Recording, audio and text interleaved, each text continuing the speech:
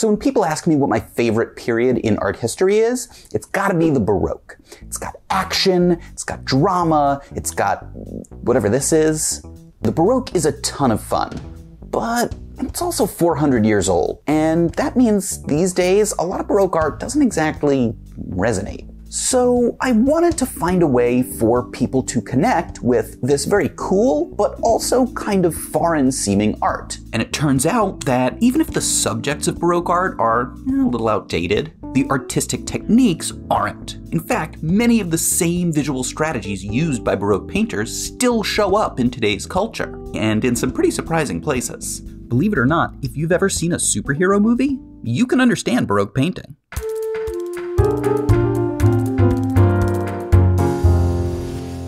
Okay, I know it sounds a little crazy, but hear me out. During the Baroque, there were two major styles of painting. One is naturalism, and the poster boy for this style was an artist named Caravaggio, and it's all about being dark and gritty and realistic. Sound familiar? I'll look into it. And the other major trend is called the High Baroque, and these are folks like Rubens and Charles Lebrun. And this style is all about bright, bold action with lots of supernatural figures. Come to think of it, this one also rings a bell. Nice call. What else you got? Well, I'm glad you asked, because it's not just that Baroque paintings and superhero movies feature similar visual styles. They also use those styles in similar ways to project power, to ask questions, and to engage with societal trends. So fire up the bat signal, because today we're using superhero movies to take a deep dive into the Baroque.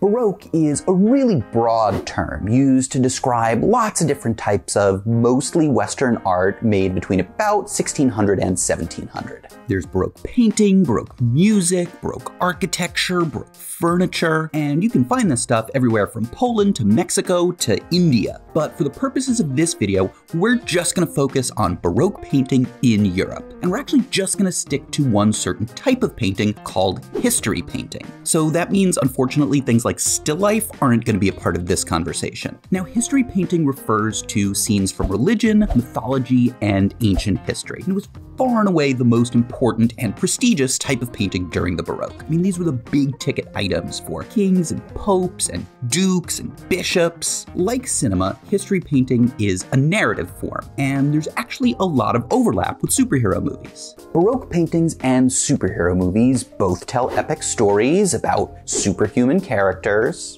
and they also both tell stories that are already kind of familiar. So think about it. When you go to see a Batman movie, you're not really going to see what happens. I mean, you kind of already know what's going to happen. The Joker's going to hold Gotham hostage and Batman's going to stop him. And this holds true for most superhero movies. I mean, Tony Stark's always going to put his ego above his loved ones. We're not going to like Bruce Banner when he's angry. He's a friend from work. So, well, yeah, it is fun watching the plot unfold. What really makes a superhero movie is how a given actor inhabits a character and how a director builds a world and tells a story. And it's pretty much the same for Baroque history painting. So in the 17th century, lots of folks in Europe knew the Bible and classical mythology backwards and forwards. What they were looking for was how a given artist told the story. What colors do they use? How are the figures arranged? And so what all this means is that the way that we experience superhero movies today is actually very similar to the way people in the 17th century experienced Baroque history painting. The stories are all basically familiar, so we find new meaning in visual style and artistic choices. Speaking of which, in the late 16th century, Italian art was dominated by a bright and honestly kind of pretentious style called Mannerism. All that changed in the 1590s when an artist from northern Italy named Caravaggio showed up in Rome and decided that Italian art needed, well, a gritty reboot. Caravaggio used a style called naturalism, which is all about making art that looks like the real world. So his paintings take place in real-life locations, like this one showing Jesus and the Apostle St. Matthew, and it looks like it's just set in a normal everyday Roman tavern. And Caravaggio uses dark lighting and muted colors, which give his works a kind of down-to-earth feeling. And he creates a really tactile world. We feel like we can reach out and touch it, because there's all sorts of things like coarse cloth and peeling stucco. There's hardly anything supernatural in Caravaggio's paintings. So normally in a scene like this, there'd be a big golden cloud burst with Jesus and a bunch of angels. There's none of that here.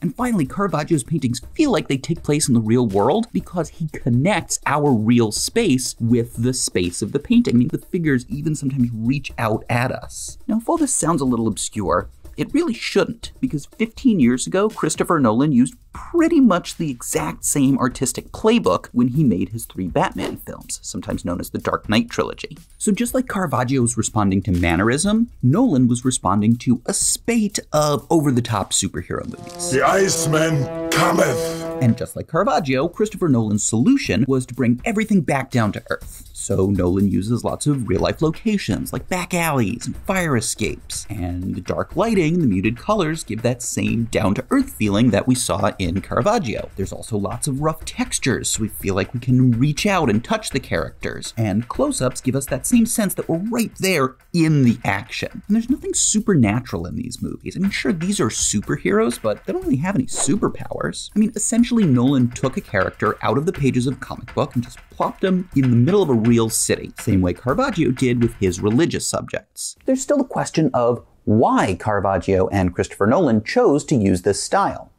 Well, one thing naturalism lets you do is explore real-world issues. So the 17th century saw the birth of modern science. I mean, it was the time of people like Galileo and Francis Bacon's scientific method, when people were becoming more interested in studying the world around them. And so Caravaggio brought this idea to religious painting. I mean, what does faith mean in the real world? Well, it means that martyrs aren't just spirits sitting up in the clouds. They were real people who gave their lives for their beliefs. And spiritual enlightenment isn't all, heavenly choirs. It can be messy and even frightening. And I think Christopher Nolan was after something similar. So the Dark Knight films contain a lot of very clear references to hot-button political issues of the early 2000s, things like the use of torture and the War on Terror and Occupy Wall Street. And while Nolan maintains that his films are supposed to be apolitical, he's described his movies as trying to show the cracks of society, show the conflicts that somebody would try to wedge open. And so the naturalistic style of the films helps viewers connect with what they see on screen. I mean, if you're torturing an alien from outer space, it's a lot easier for the audience to say, that's not really something that concerns me. Give us the codes, man! Twist harder, buddy! One more interesting note on the naturalistic style. So Caravaggio was very influential on other artists. But naturalism was never really a big hit with the viewing public. I mean, these paintings explore complicated gray areas, and they could be a little, Game of Thronesy.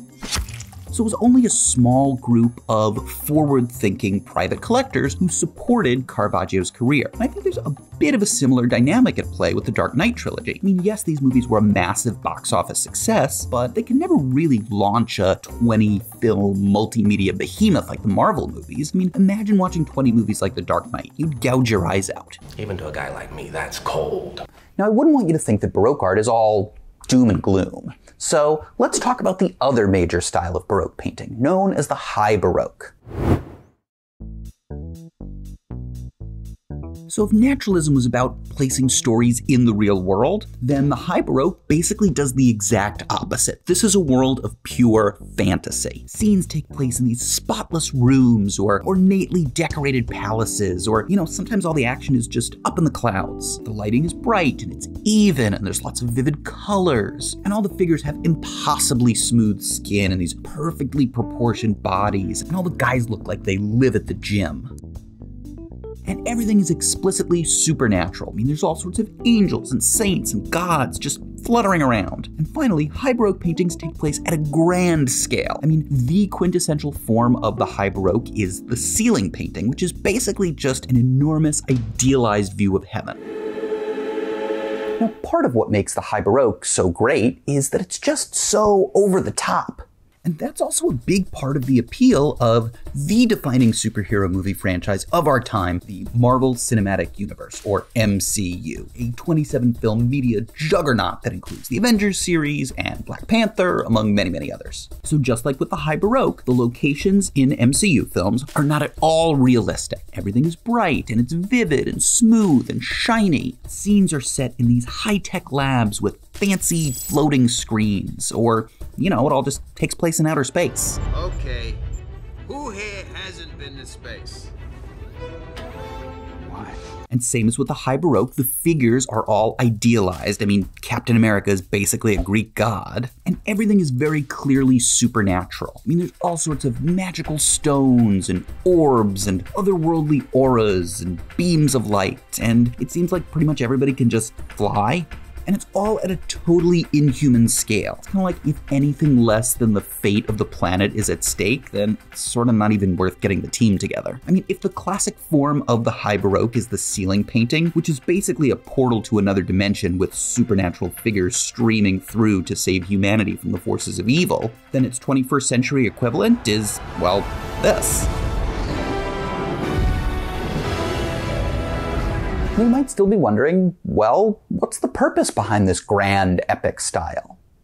Well, because it embraces excess and spectacle, this style can help you project power. And if you were the Catholic Church or a Baroque king, then this was the kind of art that made you want to smash the like button.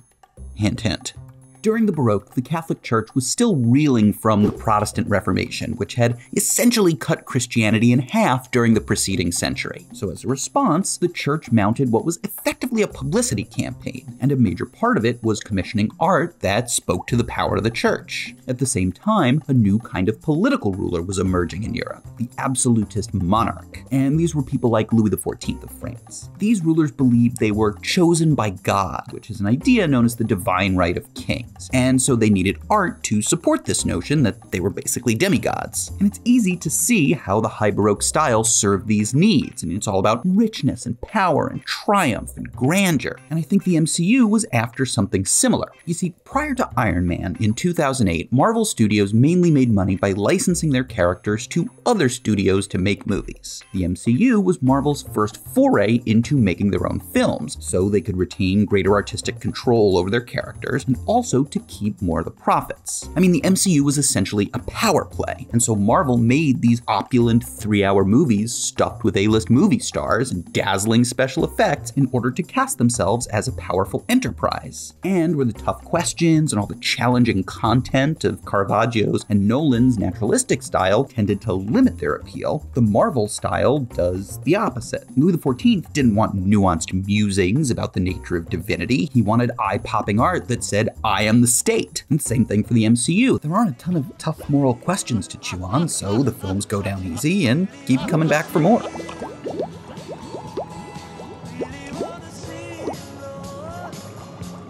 Now, for as much fun as I'm having intercutting Rubens paintings with clips from Guardians of the Galaxy, there's still some pretty big differences between Baroque history paintings and superhero movies. First of all, superhero movies are widely accessible, but while some Baroque history paintings were on public display, like in churches, many others hung in places like palaces and could only be seen by a small group of nobles. Second, both naturalistic and high Baroque history paintings tended to reflect the desires of their patrons, and this was usually about extending their influence, whether that was the Catholic Church trying to get people to be more religious, or a Baroque king trying to increase his courtiers' loyalty. Superhero movies, on the other hand, reflect our desires, since as the audience, it's our money that drives the whole enterprise, which has driven some pretty cool changes, like superhero movies embracing diversity, and even Marvel blockbusters beginning to tackle more substantive issues. And this is a kind of power shift that never would have been possible in the 17th century.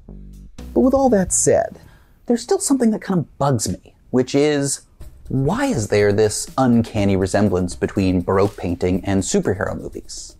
And to be perfectly honest, I haven't really come up with a definitive solution. So if you have any thoughts, definitely let me know in the comments. Personally, I think it has something to do with the way art responds to societal change. So the 17th century was a time period that completely rocked what people thought they knew about the world. I mean, Catholicism was no longer the only Christian religion. There was a whole other continent on the other side of the Atlantic. The Earth was no longer the center of the universe. Some artists grappled with these new understandings, while others saw art as a way to escape into the otherworldly. Well, 400 years later, we're also going through a period of massive societal change in technology, in geopolitics, and movies, our dominant art form, take these same two roads. Some confront the issues of the day head on, while others provide a source of escapism. So the next time you're at a museum, take a stroll through the Baroque galleries. Hopefully the art there will feel a little more relatable. Just do me a favor. Don't be this guy.